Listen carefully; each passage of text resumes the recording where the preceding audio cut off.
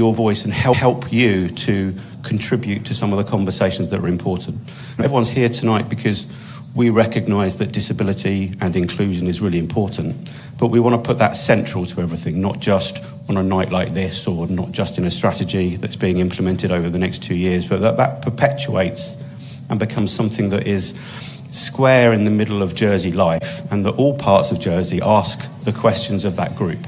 So whether it's the retail sector or the Chamber of Commerce or the next policy on parking or something like that, we're not thinking about a piecemeal approach to disability and inclusion, but we ask the group that we're going to be putting together to contribute to that at the beginning and on an ongoing basis. So that's just one of the things that we're launching this week.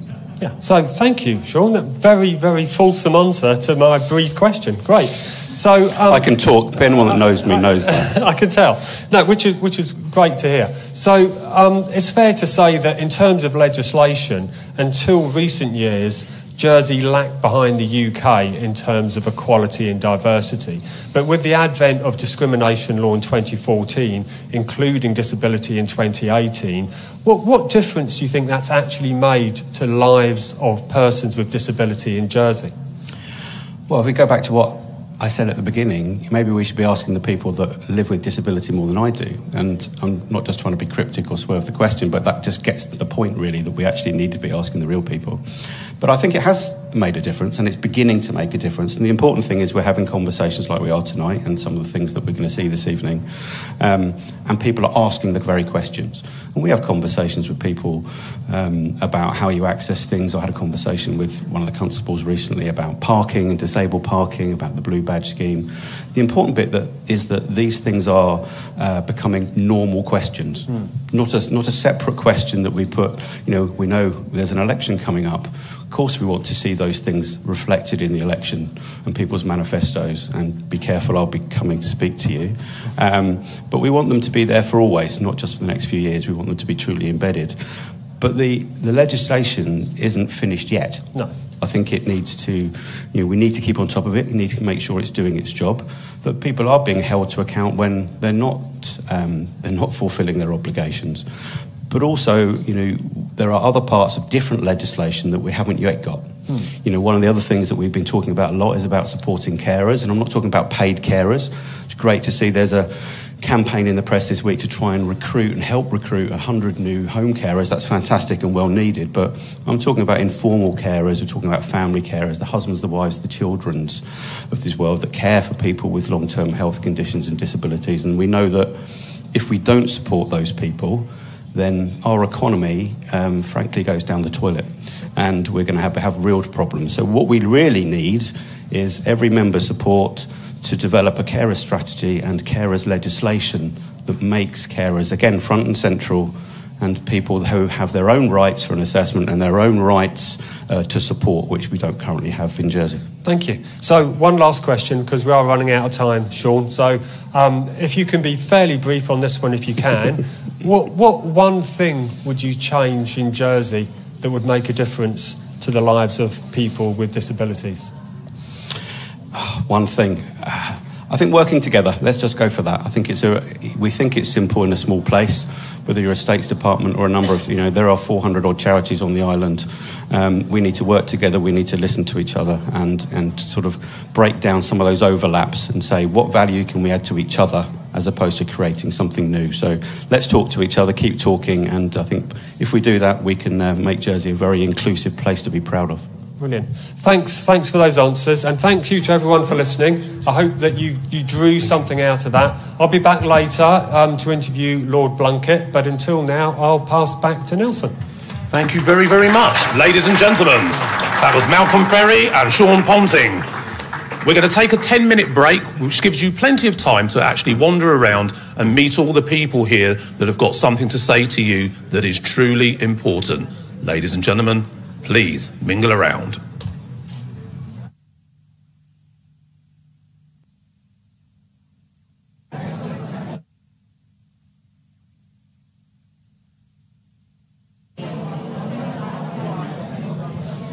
Ladies and gentlemen, welcome back to Embrace Our Difference event.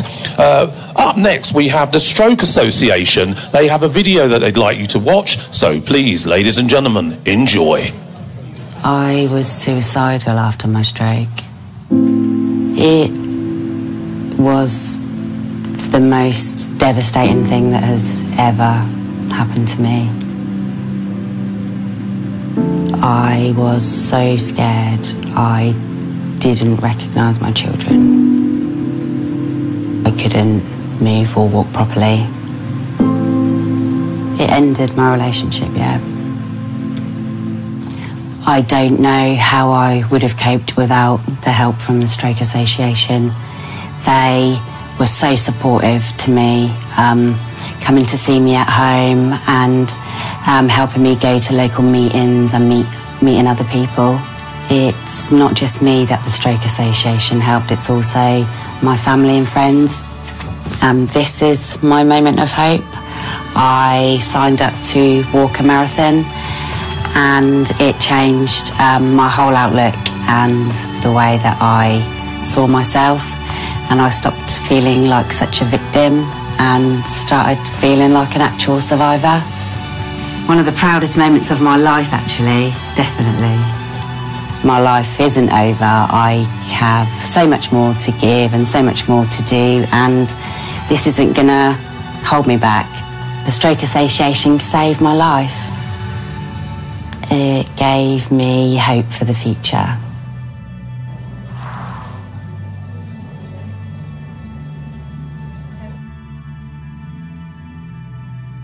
What a fantastic video. Ladies and gentlemen, it gives me great pleasure to introduce Jackie Cuthbert from the Stroke Association.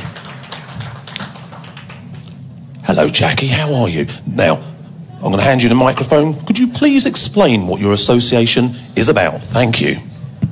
So, we're the Stroke Association, and our aims are to reduce the number of strokes that are happening, and also to support stroke survivors through their rehabilitation journey so that they can have a good future life, maintain hope, and create their new normal for themselves. Oh, and we also do research, sorry. Apparently there's hope after strokes as well.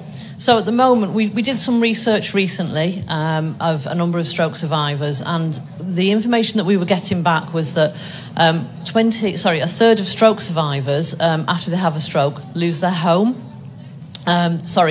lose their job, and on top of that, 5% of stroke survivors lose their home. So it's about people using what they currently have, dealing with their situation, but actually how do they bring that back? How do they turn this situation around? And so we're about recognising that hope was the biggest part of that journey for people. Once you start to realise that there is a recovery for you, that there is a new normal for you, that's when the hope starts to come back in the journey, as in the film. I've recently been speaking to a lady who has taken up surfing in her early 60s after 2 strokes. Never wanted to go in the water before, but again, the contentment that brings, the mindfulness that brings to her, really helps in her recovery. And again, this is what's triggered the hope for her. Her situation has completely changed because she's been supported through that journey. Beautiful thing to do. Right, is that you finished? Thank you very much. So, ladies and gentlemen, Jackie Cuthbert from the Stroke Association.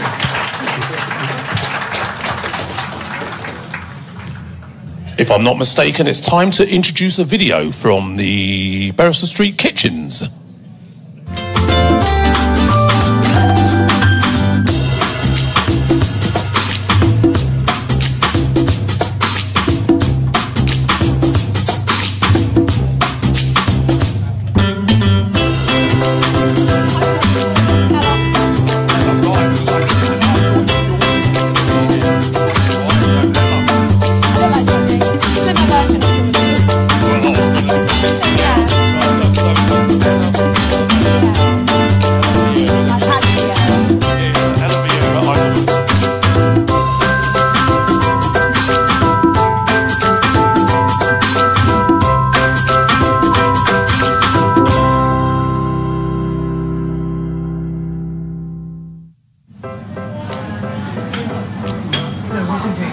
I would describe GSK as just a taste that accepts everyone.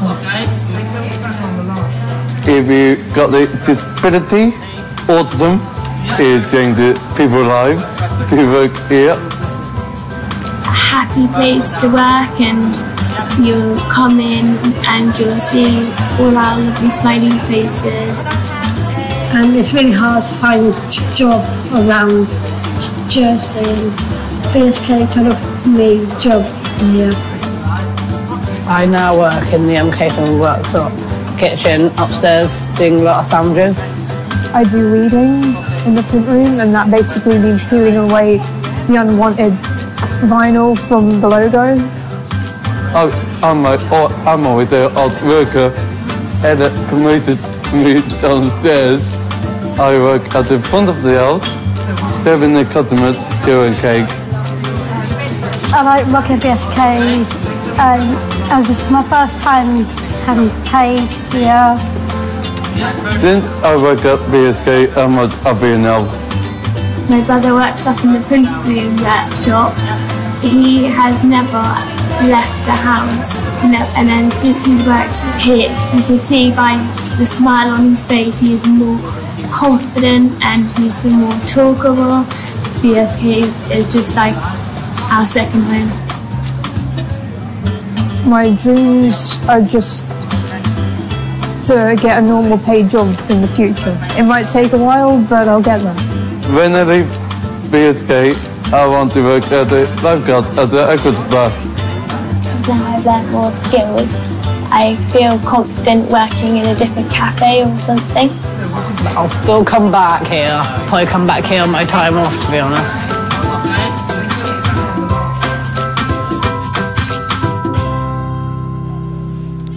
Ladies and gentlemen, a charity that I'm very familiar with, which is Beresford Street Kitchens.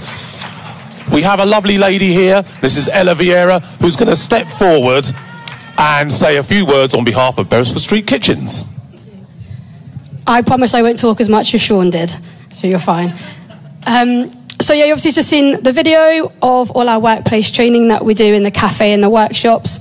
We've just launched our new BSK Academy a couple of weeks ago, which is now our adult education programme. So we have different levels around that.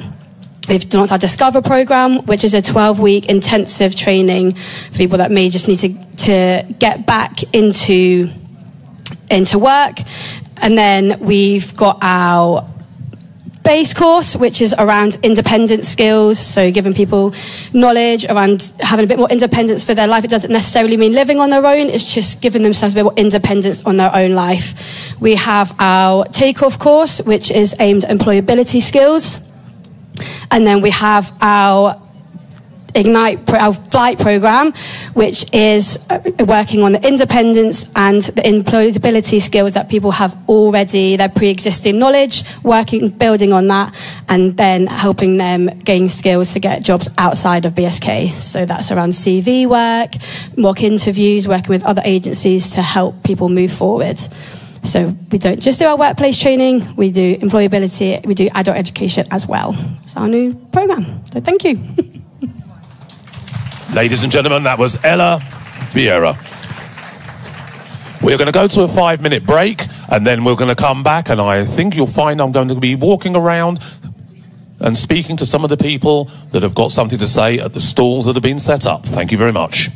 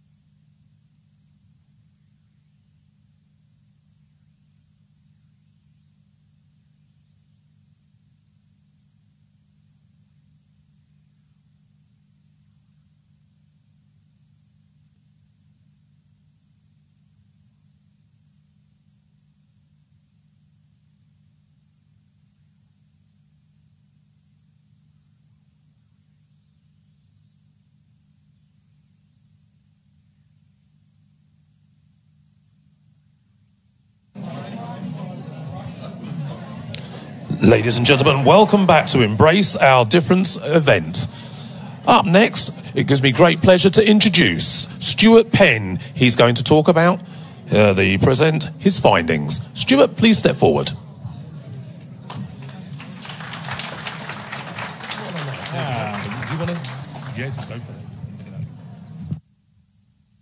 Good evening, everyone. Handing a one-armed man a microphone when he needs to also use a clicker is not the way to go. This could have all gone very disastrously wrong straight away.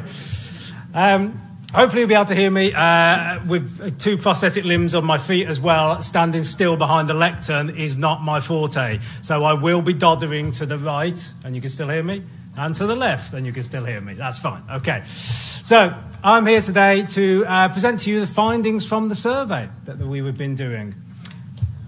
Technology works. Excellent. But first of all, I want to ask, why did we do a survey? Why did we go through all of this? Why did we ask so many questions? Well, quite simply because we've had strategies and there's legislation being brought in as well. We then had some sort of pandemic that put a stop to a lot of our work. But then we thought, well, we need to actually find out what people think. Because unless we're all willing to have a conversation about disability, about health conditions, unless we're all willing to actually work together in partnership to decide the way forwards, then that legislation and those strategies are all just words on a piece of paper that will sit on someone's desk. So the whole purpose of this survey was to get all of us talking, was to get all of us joining in and educating each other about what our disability is. How can we make life more inclusive for everyone in Jersey? So I'm going to spend the next 30 minutes going through the results or the findings of the survey.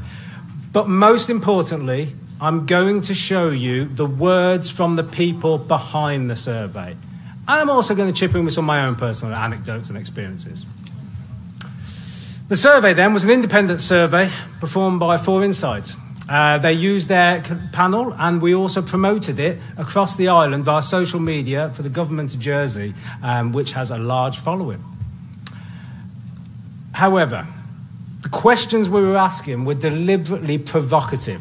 They were deliberately challenging because we wanted to look at the myths, uncover them. What are the myths about disability inclusion? We wanted to scratch the surface and find out what are people's attitudes towards disability so that we can look at those, shine a light on those and turn it away from being a taboo and make it so that we can move forwards together. First of all, I'm going to tell you who filled in the survey. I won't pretend that I'm one of those. I won't pretend that I'm one of those. I'm just going to tell you in layman's terms what we received and who filled it in. So we had 768 data sets that we've achieved, which I'm being told is a great statistical representative control. The age groups was a brilliant spread. So as you can see there, we covered across all age groups from about 16 up with a nice selection. There's a gender breakdown there for you too to help you understand kind of what that representation was. We also asked people what their employment was as well, because again, some of the myths that I hear are that disabled people generally are out of work. Well, actually, we've got people who answered these questions that have a disability and are in work as well, which is, again, scratch back the myths. Let's look at the attitudes. Let's look at the results. But it wasn't just people with disabilities that were filling this out. Here's the breakdown of that. Those people that identified themselves as having disabilities against those that identified as not having a disability. Rather than me now just keep showing you lots of slides with stats and numbers on, we've picked out some key themes to cover.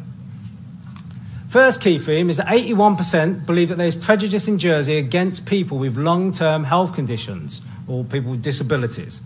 81% of us in Jersey believe that there is prejudice. That's a stunning fact to take away, if nothing else. But I like to flip things on the head. I'm very positive. I work in education. It's all about positives and ways forwards whenever you even get a negative in front of you. Actually, that's 81% of people who are willing to admit that and are looking for a way forwards, a way to tackle this.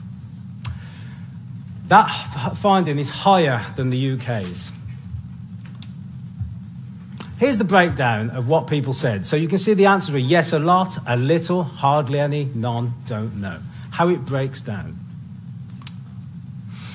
Most of these key themes we've tried to split out so you can see the differences, or if there was any difference, between how people with disabilities answered them compared to how people without disabilities answered them. 45% of people with a disability that answered this survey said yes a lot, compared to 28% of people without a disability that filled in the survey thought that yes, a lot. I'm going to point these out because, again, I work in education, and to me, a lot of this that we've found with these survey results is that it's all about educating each other. All of us educating each other about disabilities, the different forms of disabilities, what we can all do, the differences we can all make individually to actually make life more inclusive. What did people say about that? So the What Did People Say section after every theme is from the free text part of the survey where we ask people for their comments and thoughts. And then what we've done is I've then had a look at them with my incredible insight and actually picked out, okay, this was a comment about this key theme. Some people cause issues for disabled people, not deliberately, but simply by not realising the impact of their actions. What do you think about that? I think that's possibly the most eloquent and well-put comment I've ever heard about that subject, because it's true. Even myself. You know, when I was asked to be honoured actually, to be asked to be the face of this campaign, I told a friend of mine who has an invisible disability. And the first thing she said to me was, well, they would get someone like you, wouldn't they? So it's all of us. We all have some sort of way of excluding people or putting barriers or assumptions in front of ourselves, just because we don't know enough, we don't understand. Next quote was, disability and inclusion courses should be mandatory in workplaces and schools. Fantastic. How can we learn if we don't know? How can we find out and learn if people aren't willing to teach us and willing to show us? That starts in school, but it's for lifelong learning as well, for all of us. Final comment on this from the people that filled in the survey was, the understanding of mental health and its disability connections, as well as the treatment of people with these type of disabilities, is awful in Jersey. Might be one person's opinion, but it's that one person we want to involve, and we want to all work together to change so we don't get anyone thinking that in a future survey. Next theme then. Non-visual disabilities are acknowledged, with most Islers disagreeing with disability being something they can see. That's brilliant. That's how the stats work out from it. So one, I'll have to keep reading these, completely against my understanding. 54% of people that filled in the survey were completely against that. Yeah? The disabilities are not just visual things. It's not just people with prosthetic limbs and bits of metal sticking out of them. It's not just people in wheelchairs. There are invisible disabilities as well.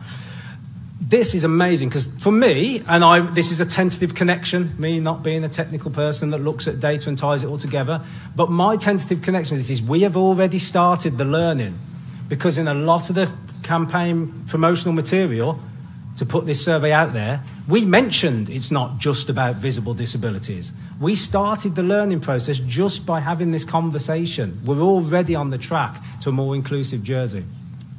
How did that break down between people with disabilities answering this survey and people without? Actually, there's no difference. They all felt the same. So what did people say about that statement? Non-physical, invisible disabilities tend to be underestimated. Focus is applied primarily to visible physical disabilities. That's very common. Just because a disability cannot be seen does not mean it should be ignored. Our next theme.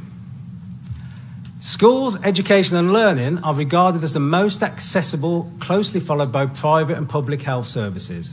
Now, yes, those of you paying attention will have noticed that I've immediately moved on to accessibility. So I've just talked about invisible disabilities, and it's not just always about, but actually when we go to accessibility, we all, I'm sure, jump to this ramp that's down there, or widened doorways. But what does that really mean, accessibility for invisible disabilities, or for ones that are non-visual? So schools and education and learning regarded as the most accessible, followed close behind by private and public health services, which is great. Hospitality, restaurants, pubs and clubs rated the least accessible here in Jersey, closely followed by sports, gyms and recreation. How many of us like to go to restaurants, pubs, to the gym? What about if we couldn't get there ourselves, or if it wasn't inclusive for us? How difficult would that be? I'm going to take some time now going through all of the different options to do with the accessibility question. Because I'm going to do that, I'm going to put the question up here so that we all remember what it was that we asked. On a scale of 1 to 5, how accessible are the following aspects of Jersey? 1 being completely inaccessible and 5 being completely accessible. So I'm going to go through all the categories for you. Schools, education and learning, we've already said this was one of the most accessible. If we take a look on there, we can see that 1 is completely inaccessible, 5 is completely accessible.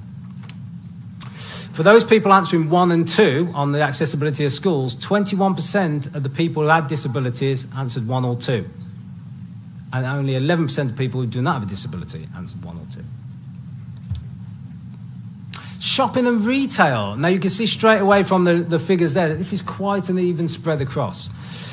Shopping and retail is regarded as the most average in terms of accessibility when we were comparing it to the 2 different groups that I'm talking about, people with disabilities and people without disabilities. We still have people there, 30% saying it was inaccessible. Government services and facilities. Now, being a government employee, I was quite keen for this one to be good. And to be accessible for all. And actually, it came out well. Because let's face it, we all need to be able to access government services. Answering 1 as in completely inaccessible, only 12% of the people who had have a disability that filled in this survey said it was completely accessible. That's an excellent figure, 12%. 3% of people who do not have disabilities answered that. Public transport. Again, looking at the score straight away, we can see actually our public transport comes off quite well with this survey. 26.4% of people with disabilities said it was completely accessible or on the way to it, as opposed to 36% of people without disabilities. Hospitality, restaurants, pubs and clubs. So from the theme, we know this is a difficult one. It's one that has been highlighted accessible. We know that we have old buildings in Jersey if we're talking about accessibility as in ramps and doors, but what about everything else?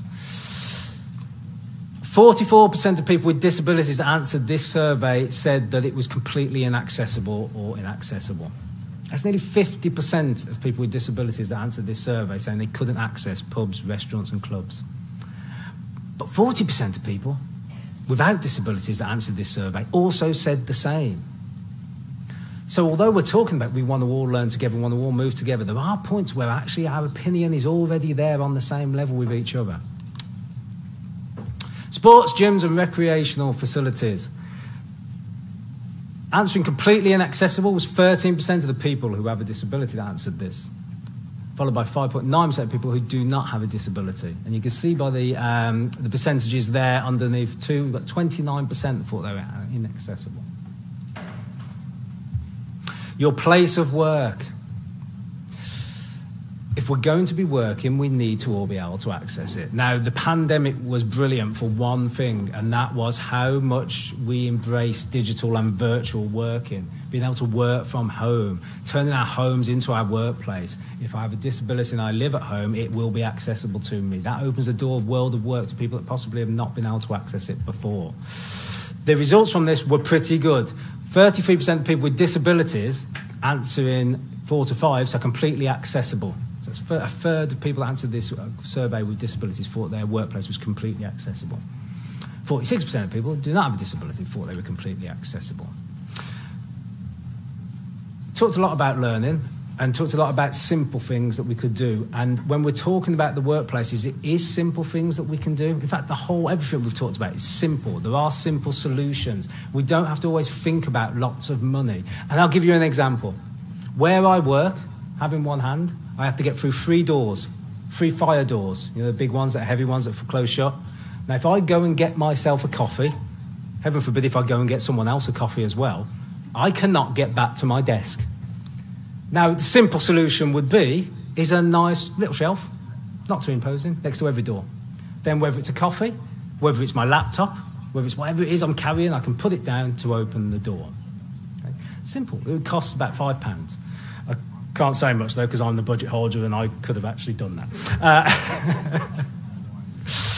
What people said about all of those accessibility questions that we put in there was, it doesn't take much effort to make premises and services accessible to everyone, just the will to do it.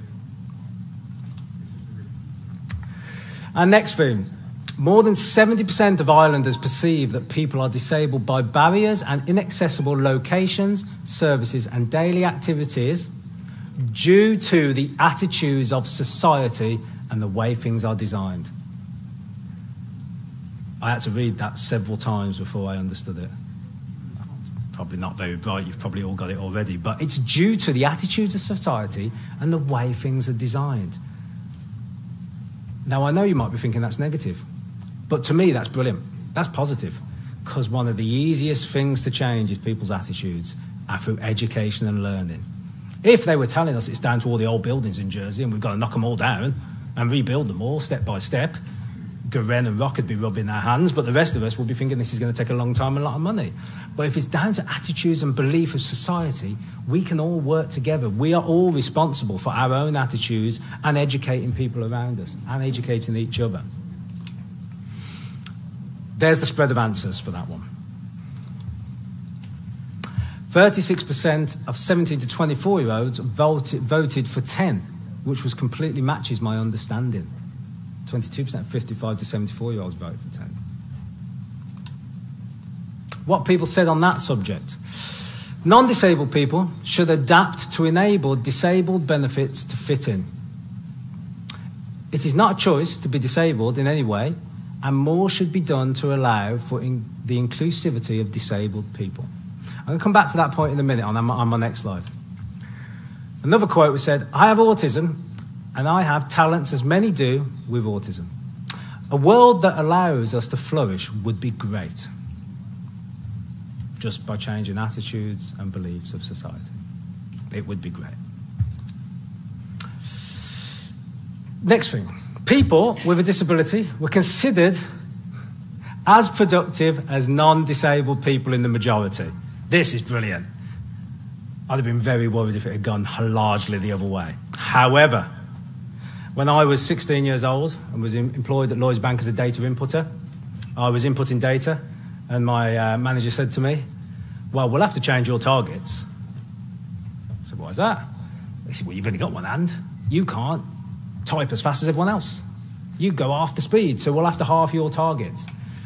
Now, foolishly, as a 16-year-old, I probably should have said, yeah, that's fine. That's absolutely fine by me. It's bonus-related pay, great. What I did just point out to them was it's not about disability. It's not about it's actually about a skill. So I challenged him to a typing contest.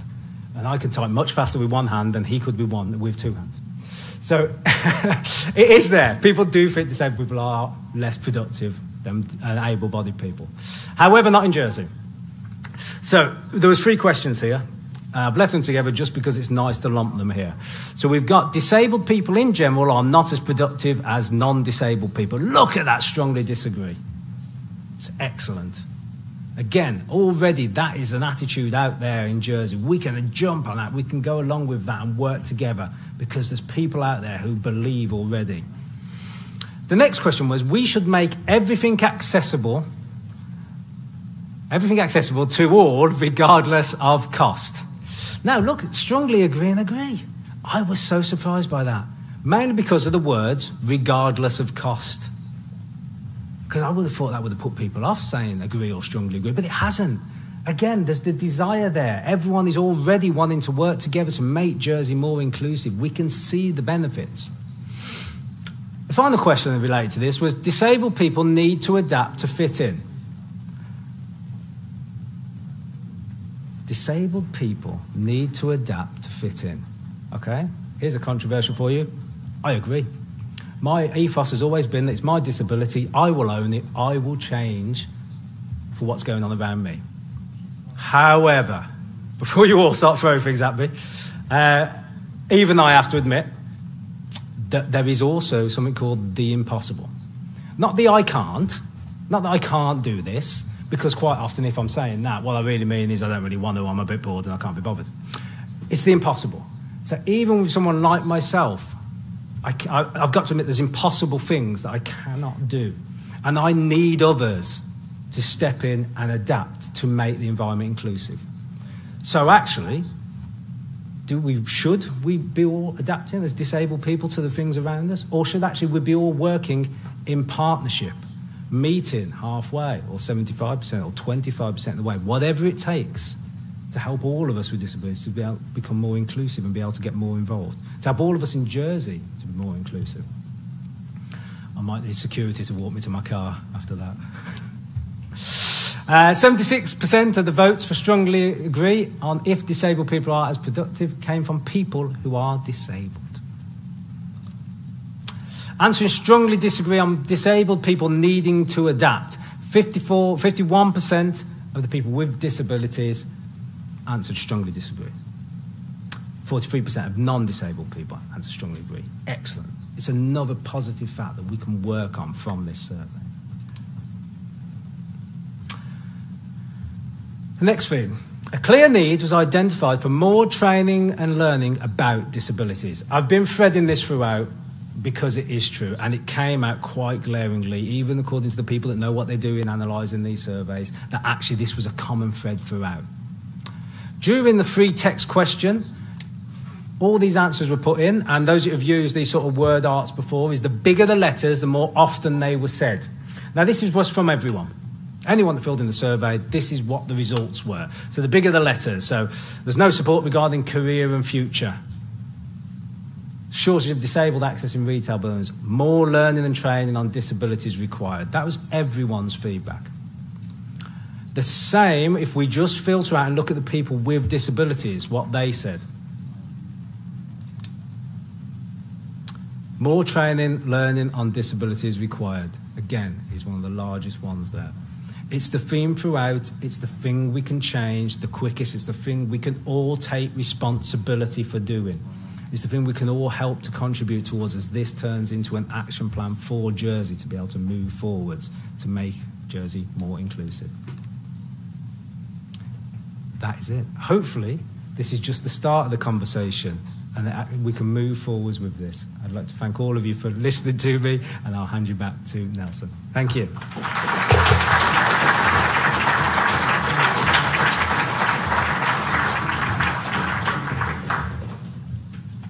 Ladies and gentlemen, that was Stuart Penn.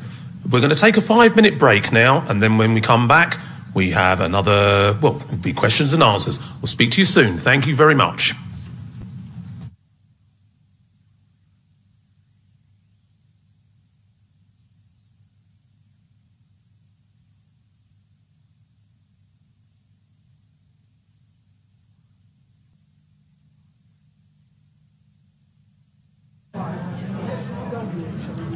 Ladies and gentlemen, welcome back to Embrace Our Differences. Gives me the greatest pleasure to introduce the Right Honourable Lord Blunkett.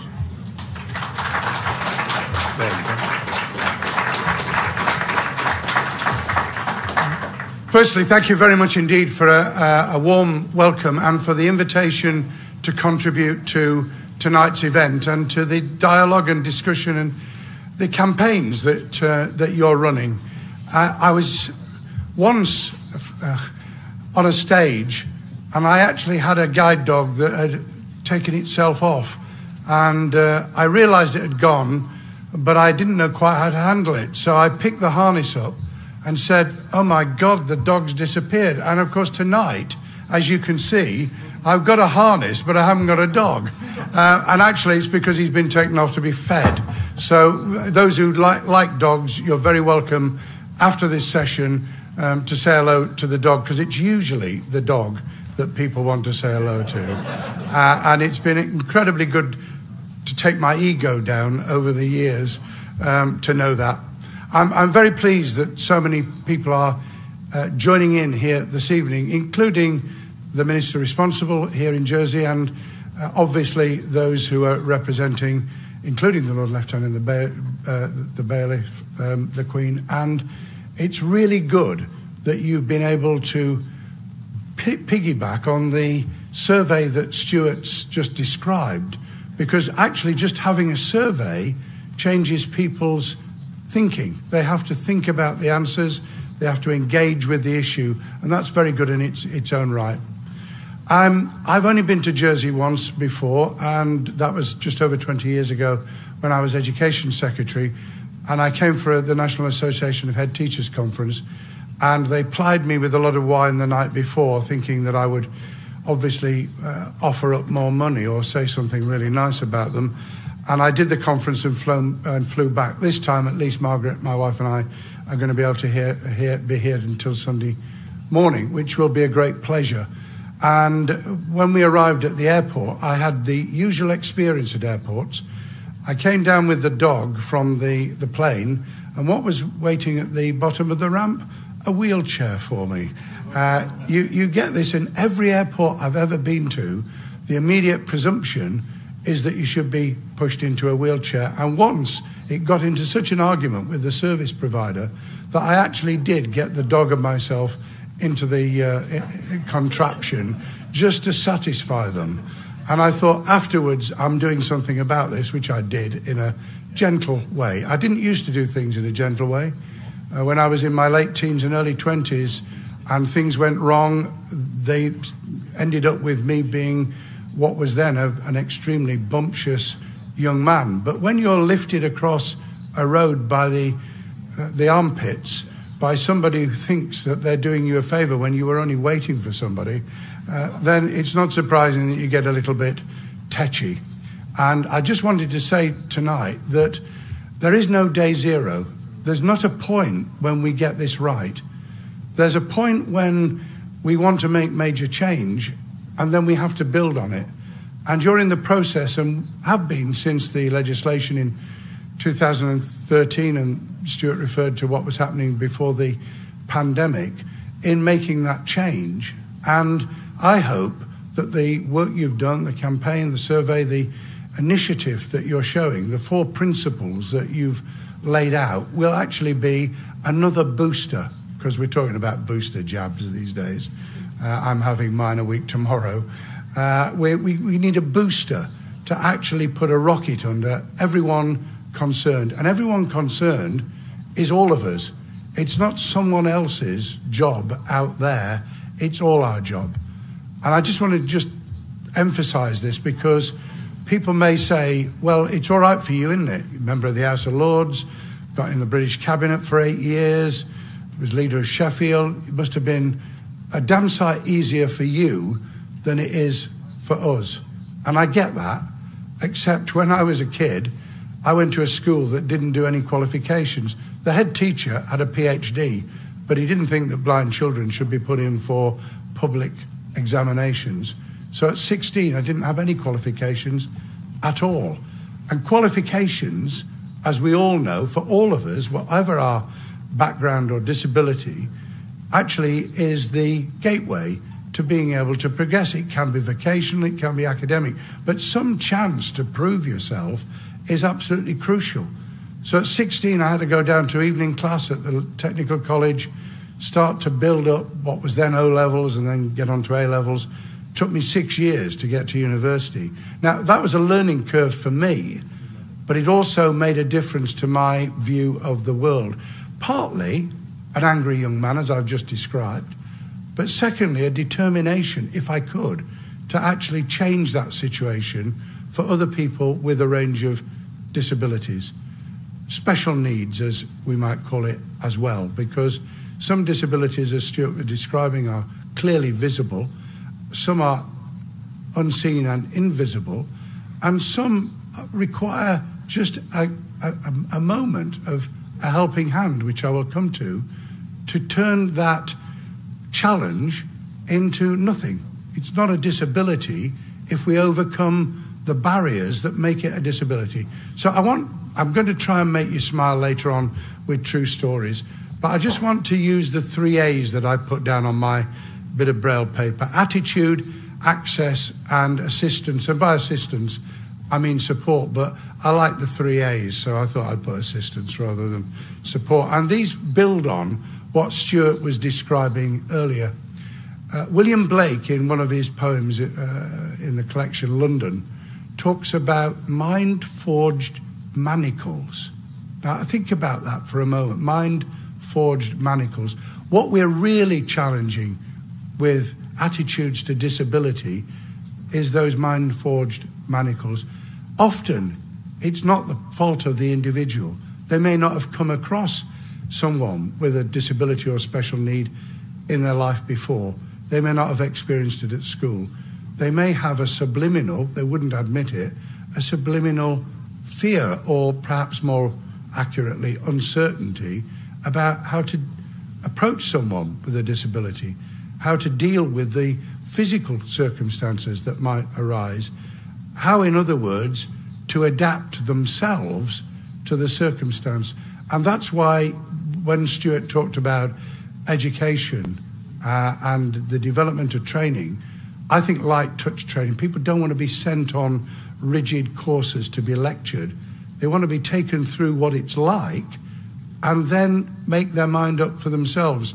I did some work before the pandemic with the airline EasyJet, trying to improve their operation in terms of people requiring support. They have funny titles for it, but that's what it amounts to, whether it's disability, seen or unseen, whether it's aging, whether it's mental health and dementia problems.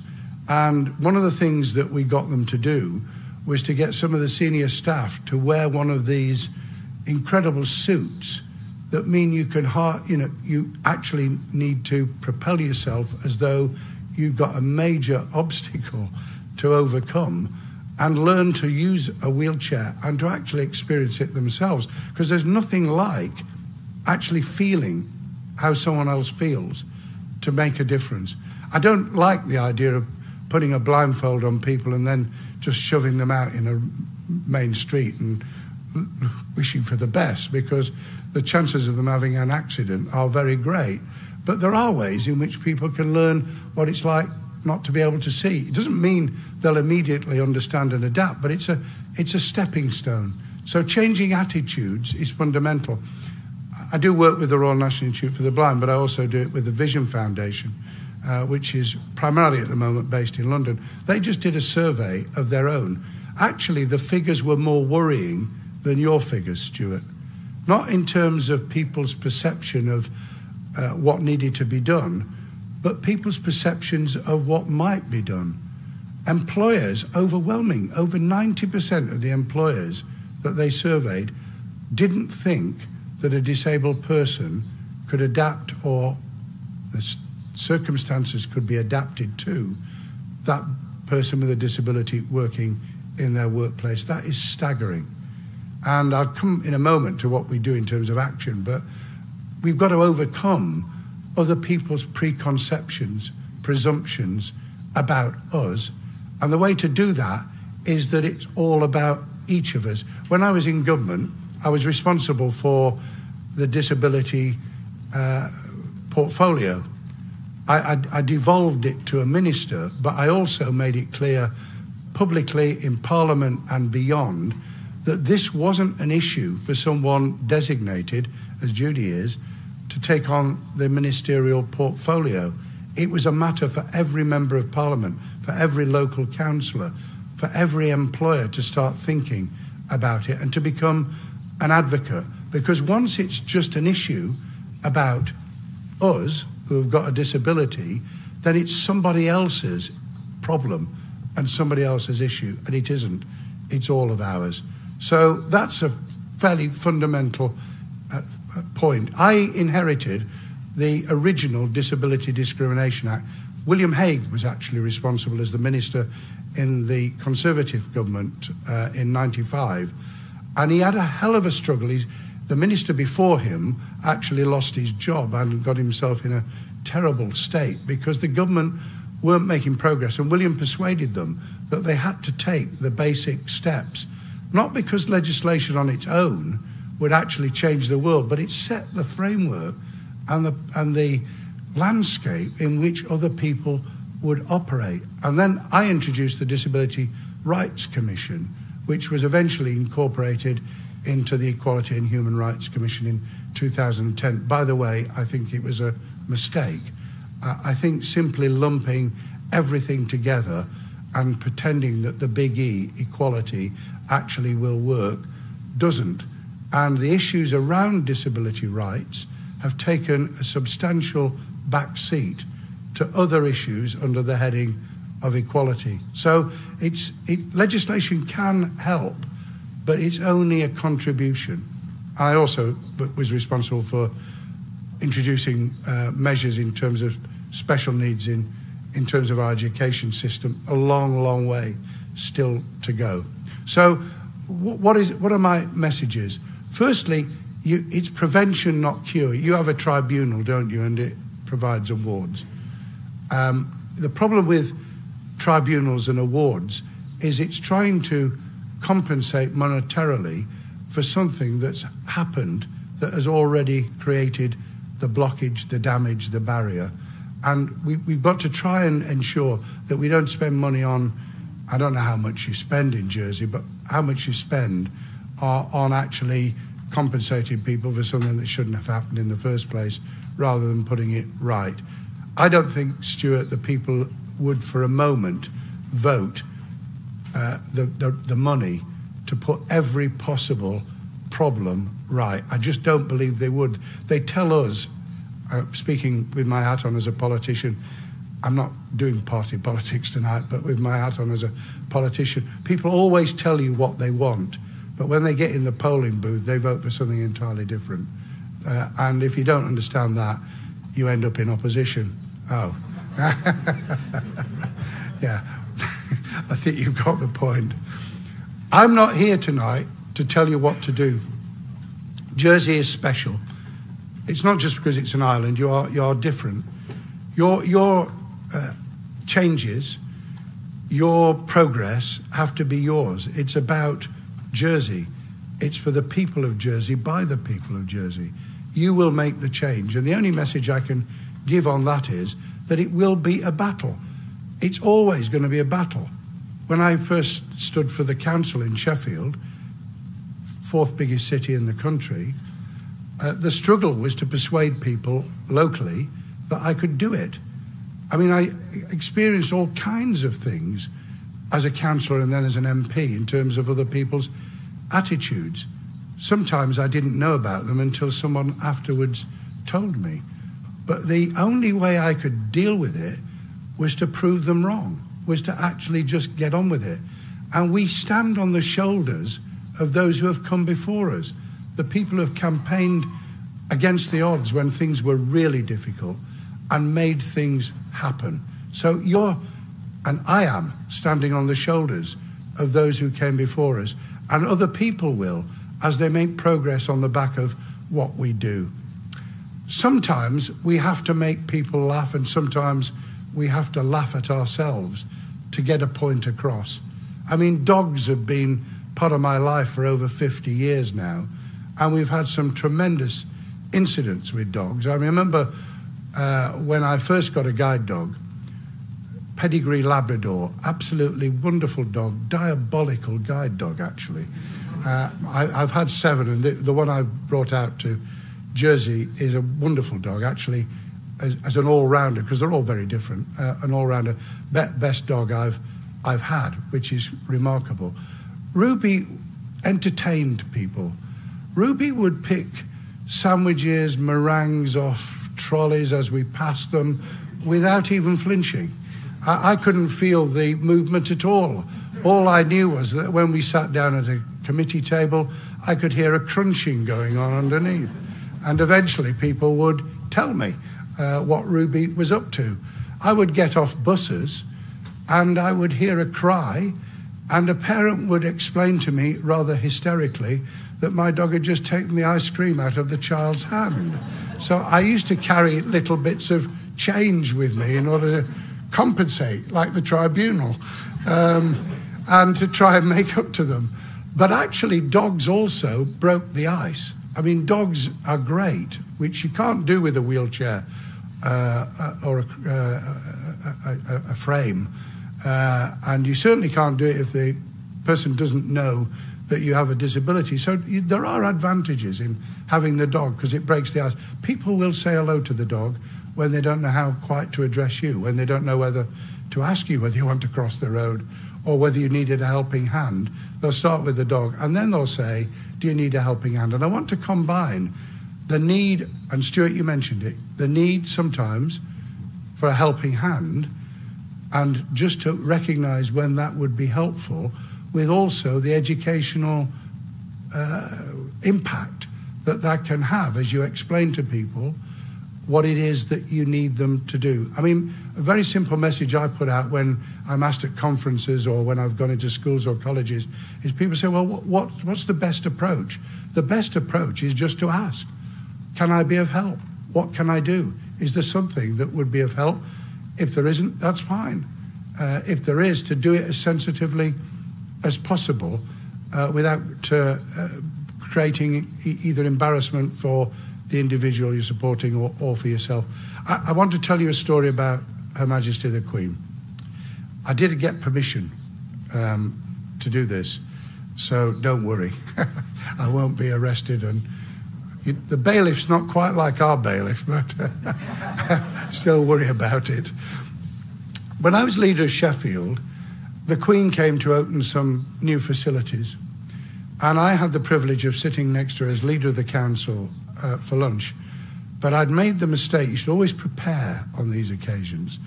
I hadn't actually asked what we were eating, and it was Barnsley chop. Now, for those who don't know about Barnsley chop, it's one of these massive series of cutlets, as you would call them. And like everyone else, it had the fat and the meat and the bone. But if you can't see, getting the fat off the meat and the meat off the bone in public is a nightmare. And I set about this with my usual tenacity, determined to prove my complete independence, when the Queen, God bless Her Majesty, said to me, Mr. Blunkett, you seem to be having difficulty with the meat. And of course, on occasions, you're so embarrassed or so pig-headed that you simply say, no, Your Majesty, I'm doing actually very well. And that's what I said. And a minute or two later, she said, Mr. Blunkett, it doesn't look as if you're doing too fine to me. And I said, I'm managing, Your Majesty. And she said, look, don't be embarrassed. I cut the meat up for the corgis. I'm happy to do it for you. And do you know, to this day, I wish I'd accepted her first offer, because it's a better story to say that the Queen cut your dinner up than it is to say that you declined. And I learnt a lot from that. I learnt that it was a genuine offer, and that whatever the magnitude of the occasion and whatever you feel the embarrassment, sometimes just to say yes actually helps. There have been other occasions when, as someone who can't see, and those who have got learning disabilities, those who are wheelchair users, those who are misunderstood because they have autism, will understand that sometimes things go wrong. And you have to have a sense of humour yourself, and you also have to get over the embarrassment and the difficulty. When I was Education Secretary, we were down in the East End of London opening a very new nursery school, and Tony Blair was with me. And you know what it's like in these schools for small people? You sit on these little stools, and I was desperately trying to be as least pompous as I could be. I was trying to learn to be a really friendly politician, which is not always easy. And I sat down on this little stool, and I put my arm out around the little person next to me, and I said, "How old are you, my dear?" 23, she said. Turned out to be a nursery nurse. And of course, as Home Secretary, I'd probably had to have done something about myself. But it was one of those, moments when, what do I do? And I said, well, I'm really, really sorry. She said, it's absolutely fine. I should have introduced myself, which is true, actually. She should have said when she was sitting next to me, because I thought it was one of the nursery children. You learn as you go along, and people learn with you. Went into the Department for Education and Employment way back in those, for me, halcyon years of 97. And it was fairly well known, all of us knew, including my predecessor, Gillian Shepherd, who's also a member of the Lords, and I, get on with really well, that we were going to win. We didn't know by how much, but it was pretty clear that we were. And so they'd prepared, and they'd got early computer system linked up to a Braille printer. And they were really excited. They printed out this Braille for me. First occasion I was going across to Downing Street to do a presentation to the Prime Minister. And I opened the folder, and the Braille was complete gobbledygook. I couldn't read a word of it. And I went back to the department. I said it didn't matter, because I knew the stuff backwards. I'd been the shadow for 2.5 years, so I knew the stuff. And I said, in any case, you know, I'm pretty good at ad-libbing, and Tony didn't notice, so that was fine. And they said, well, we have to find out, Secretary of State, what the problem is. And they shot off, and they came back about half an hour, 40 minutes later. They said, we found out what the difficulty is. I said, what was the matter? They said, we bought the printer from Sweden, and it's not been switched over. So I got Swedish Braille. And I thought to myself, what a generous thing that they thought about getting this all together.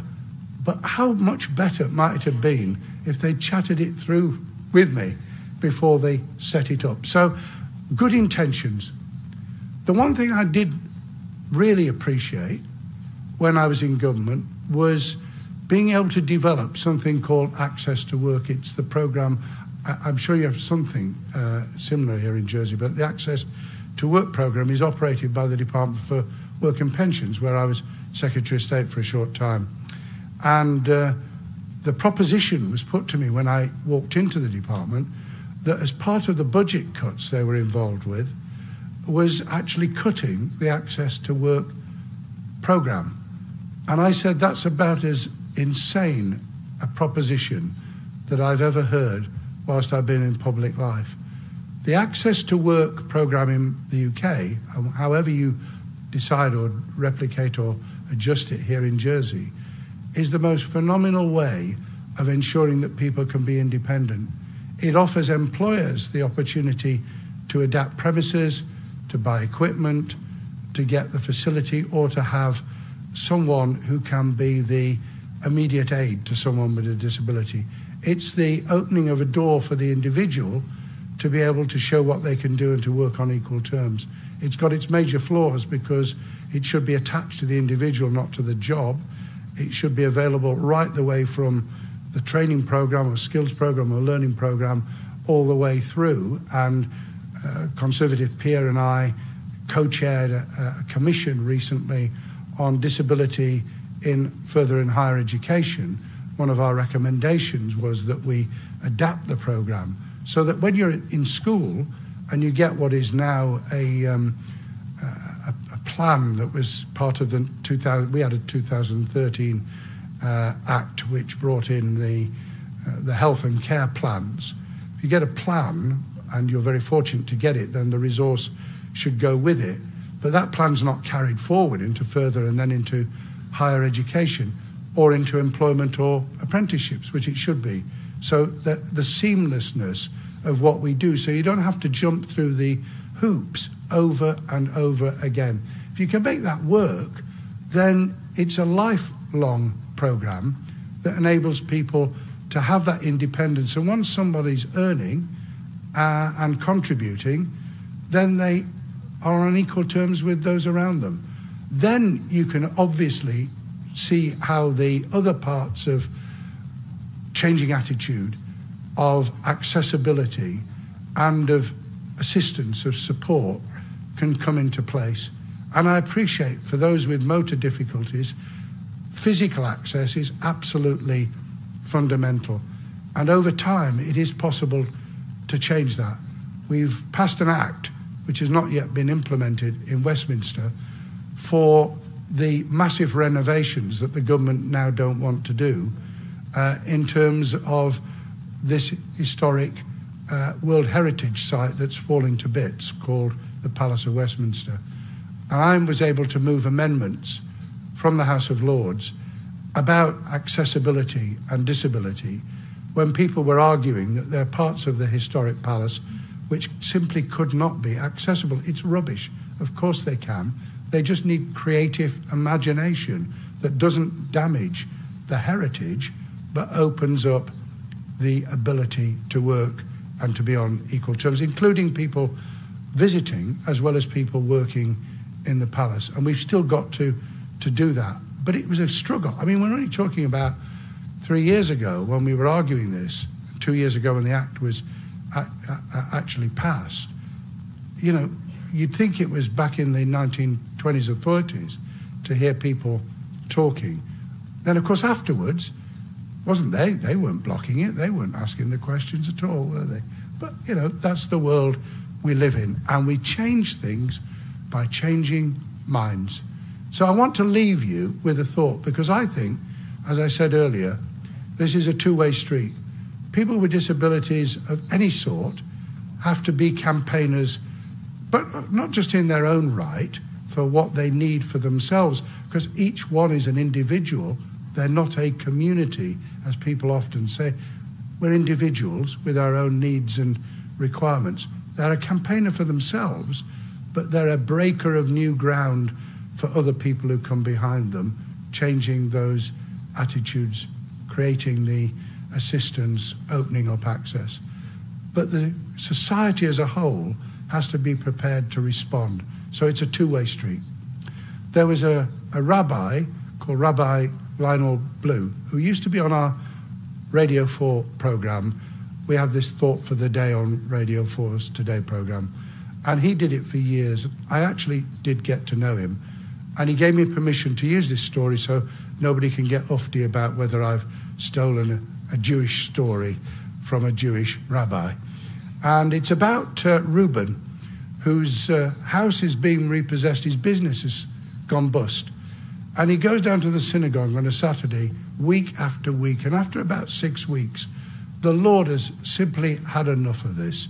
And a booming voice comes down to Reuben. Reuben, my boy, the Lord helps those who helps themselves. And Reuben said, but Lord, what is it you want me to do? And the Lord said, for God's sake, buy a ticket. You won't win the lottery if you don't buy a ticket. You won't change the world unless you put your shoulder, metaphorically, to the wheel. You won't bring about change unless you can persuade others to join you. This is what you're all about today, this evening. That's what the survey, that's what the campaign, that's what the group here tonight is all about. It's changing minds, changing access, changing the availability of assistance, making the world a better place for all of us. Thank you very much.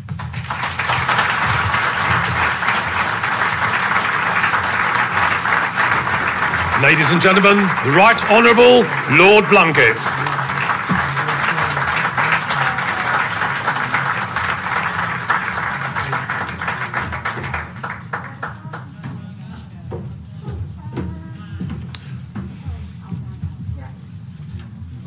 I've got the two mics. Will you hand that one to David? Hand that one to David. Ladies and gentlemen, welcome Malcolm Ferey to facilitate a question and answer for Mr. David. Sorry, the Right Honourable David. Right, David Blunkett. Lord Blunkett, thank you for that inspiring and very interesting speech. Welcome to Jersey. I hope your stay here is enjoyable. They're not working on their own. Links aren't working. Try this one. I have to shout. Excuse me? May I exchange a microphone? That one works. So Okay. do you want to use it? And then Shall we that's very kind, thank you. We'll share microphones. So, welcome to our island. I hope your stay is enjoyable. We've been rather spoilt this week, whereas we had Baroness Hale earlier in the week, and now your presence. So it's been a very exciting week for the island.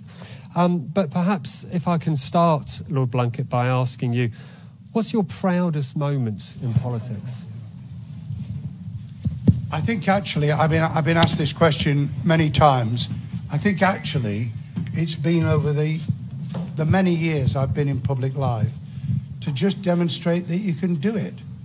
I mean, do it my own way, obviously, and with all the ups and downs and blockages in the road and all the rest of it. But actually to do that, I mean, I've been really proud of things I did at education in the UK, proud of the time I was in the Home Office, which was at the moment of the 9/11 attack in the United States, and all we had to do with that.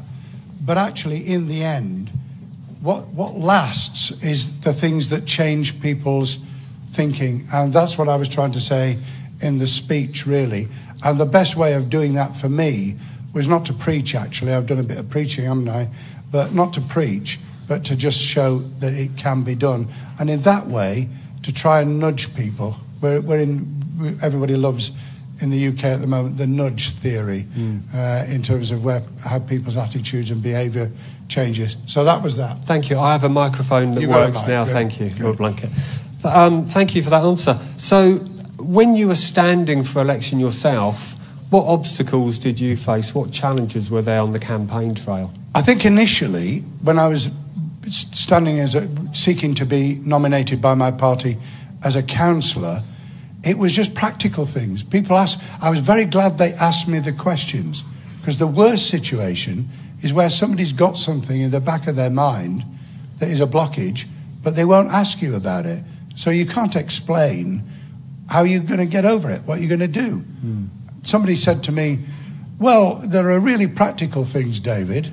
You know, like if Mrs. Jones's drains are blocked, what do you do? I said, well, I won't put my arm down. You know, I'd ring up what was then the Public Health Department. The name's changed, but there it is, and I'd get something sorted for her. So it was a simple question, a misunderstanding. People, when I was seeking to be an MP, were really reluctant to ask, how are you going to manage the volume of written material? Because that's a really good question for a blind person. How are you going to manage?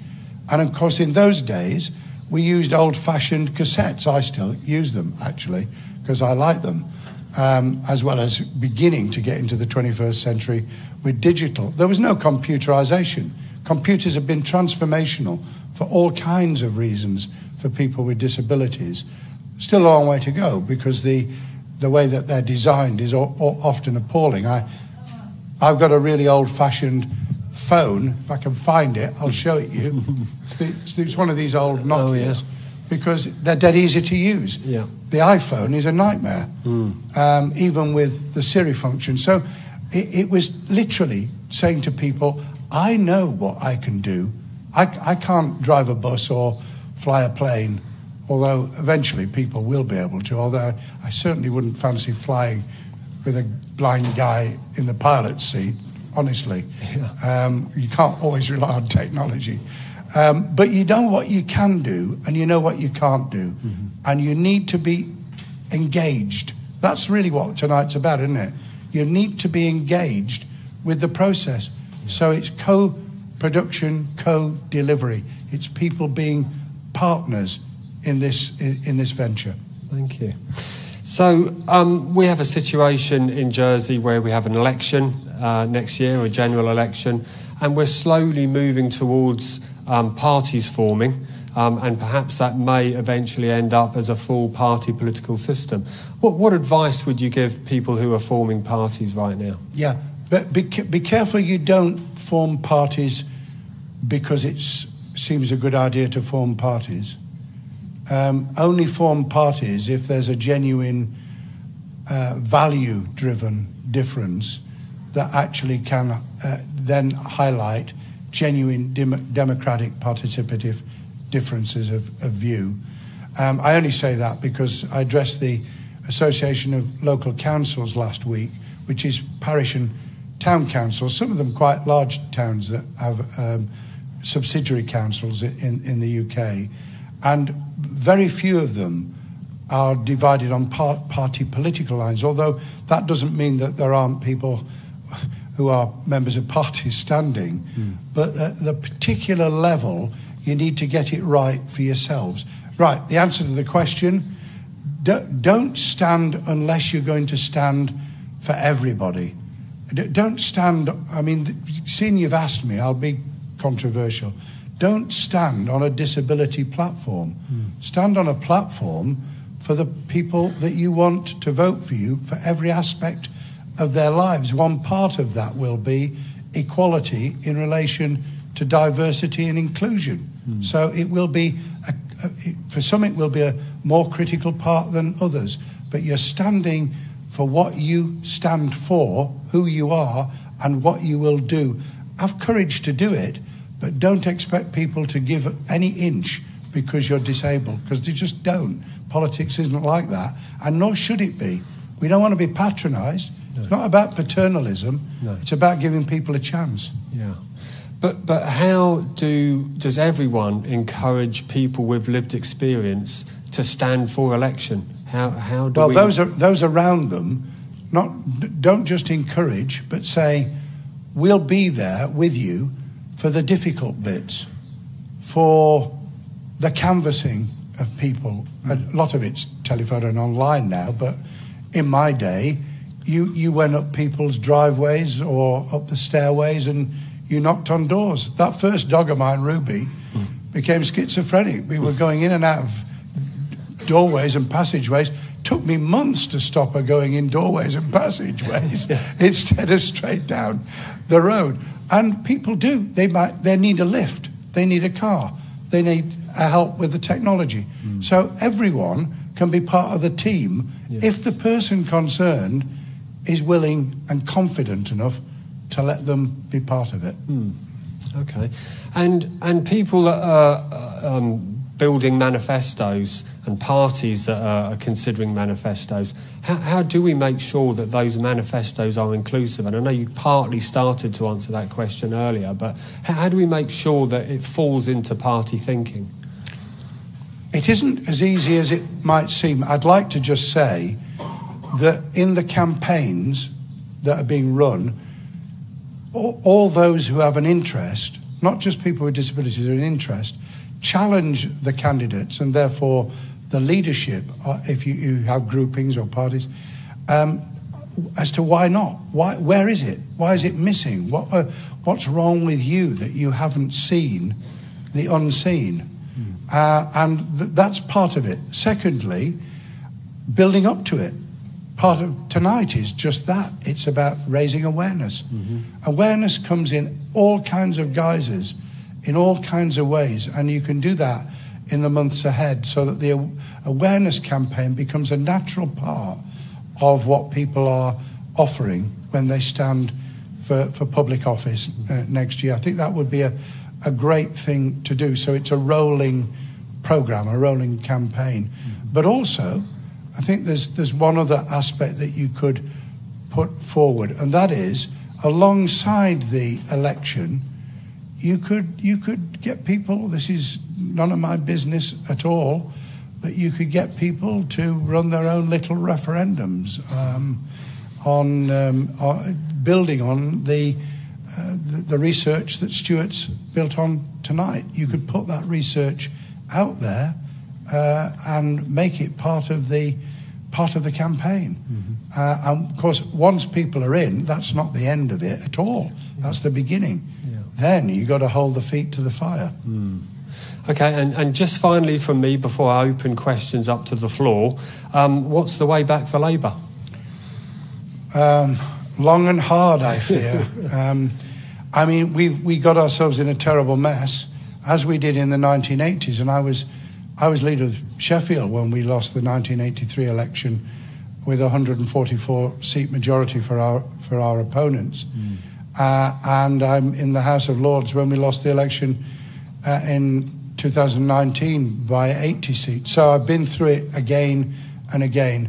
The truth is, anyone's only electable if they have two things.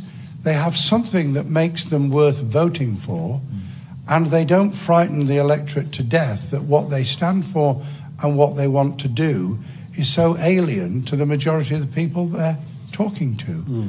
And if you get those out of juxtaposition, then you're not going to win. So for the Labour Party, it's not simple, because can I just be political for a second? Yeah. We have a quite remarkable Prime Minister. You couldn't have a more disastrous position at the moment in the UK in all kinds of ways. partly following our departure from the European Union. And nothing sticks. I mean, nothing is making a difference at all. And it's because we have a Prime Minister who is a paramount showman. He knows a little bit. He's not Donald Trump, don't misunderstand me. He wouldn't be leading an attack on Westminster because he'd lost an election. But he is a little bit like Donald Trump in the sense that he rides over everything. So if you present Boris with a fact, he'll just say, well, it's not really important. It's not really important. And he does it brilliantly. So people out there say to me, and they say on our television and radio, they say, well, it's not really his fault, is it? You know, he's only Prime Minister. It's nothing to do with Boris. It's a brilliant technique. We don't have it. And we're going to have to find a different way of winning over people to the things we stand for and the fact that what we stand for is them. And unless we do that, we'll lose again. Yeah. Okay, thank you. So I believe we've just got time for one question from the floor. Somebody who's burning. Yeah. Who's got a question from the floor? Is there a microphone for... Yeah, okay. I was so pleased to hear you talking about Westminster, the building, and how it's not sacred.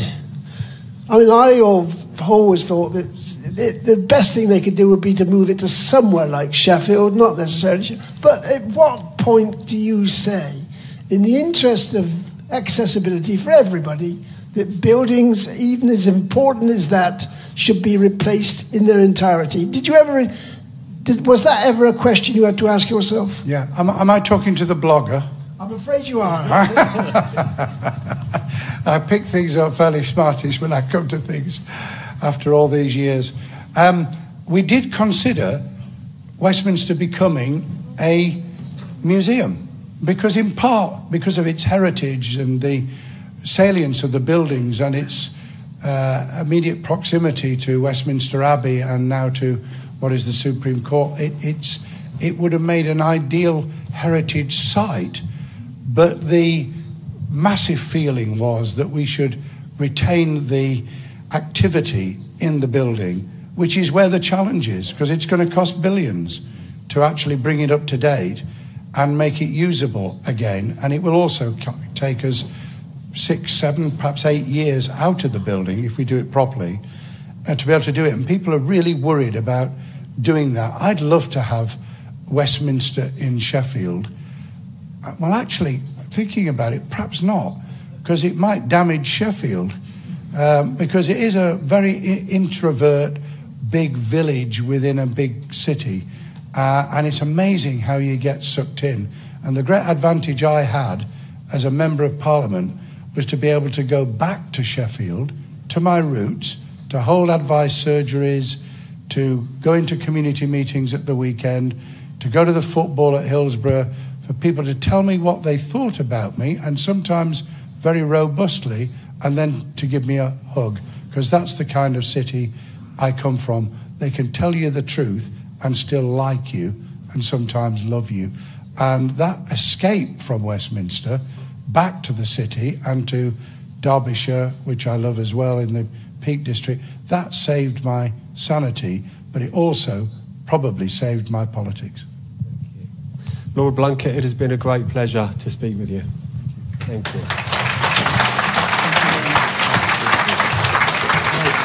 Here. Thank you, Malcolm Ferey, and thank you, Right Honourable Lord Blunkett. Up next, we have Angela Goddard and the Deaf Choir.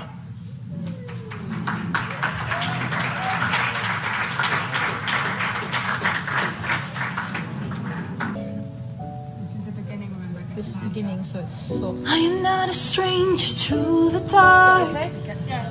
That's okay. Hide away. Okay, thank you. Say, cause we don't want your broken parts. I learned to be ashamed.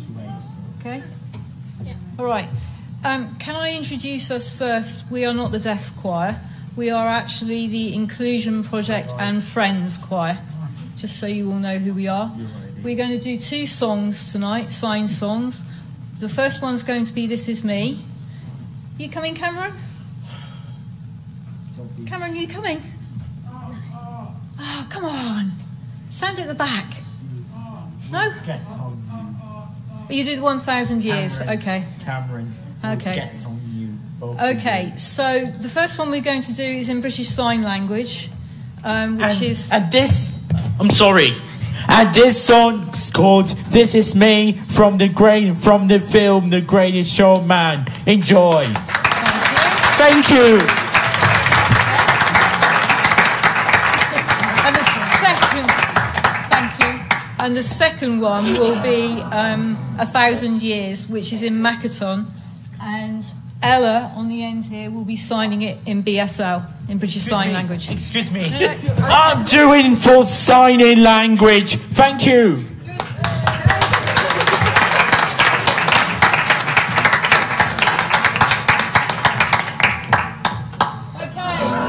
Ready. 1, 2, 3, go. I am not a stranger to the dark. Hide away, they say, 'cause we don't want your broken parts. I learned to be ashamed of all my scars. Run away, they say, no one will love you as you are. But I won't let them break me down to dust. I know that there's a place for us, for we are glorious. When the strongest words wanna cut me down, I'm gonna send the blood, gonna drown them out. I am brave, I am bruised, I am who I'm meant to be. This is me, look out, 'cause here I come. And I'm marching on to the beat I drum. I'm not scared to be seen, I make no apologies. This is me.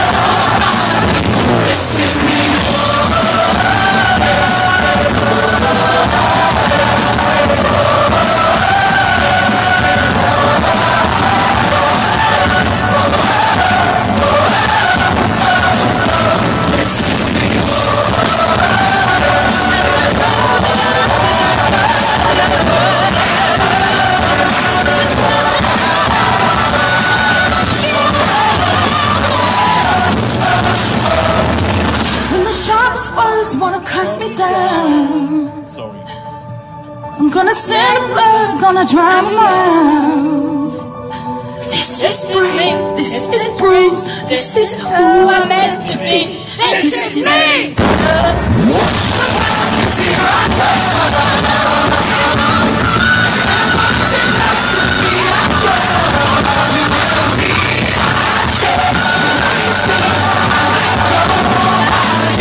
This is me.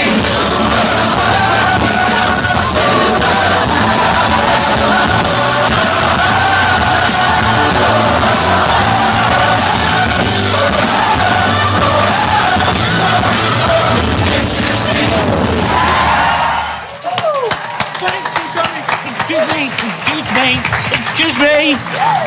Thanks for coming. You are welcome. So thank you. Thank you. Thank you. Thank you, everyone. Helen. One more song. Come on. Come on. One more song. Everybody. One more song. One more song.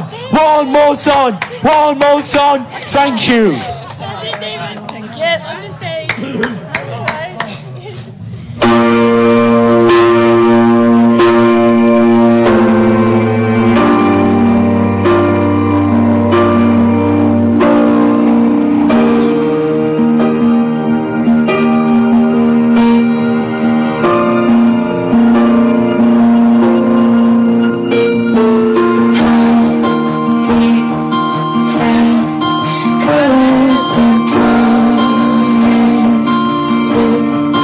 Gotta be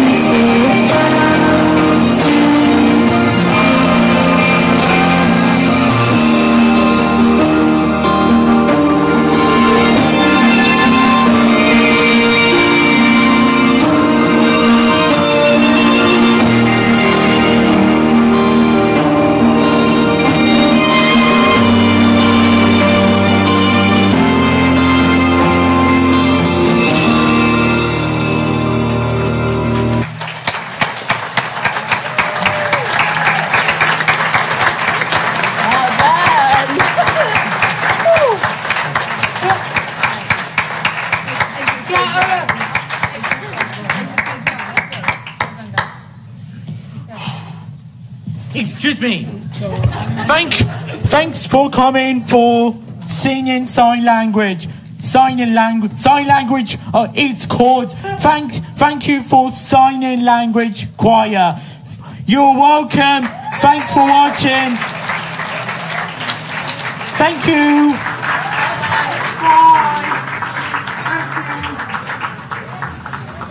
Ladies and gentlemen, the Inclusion Project and Deaf Choir.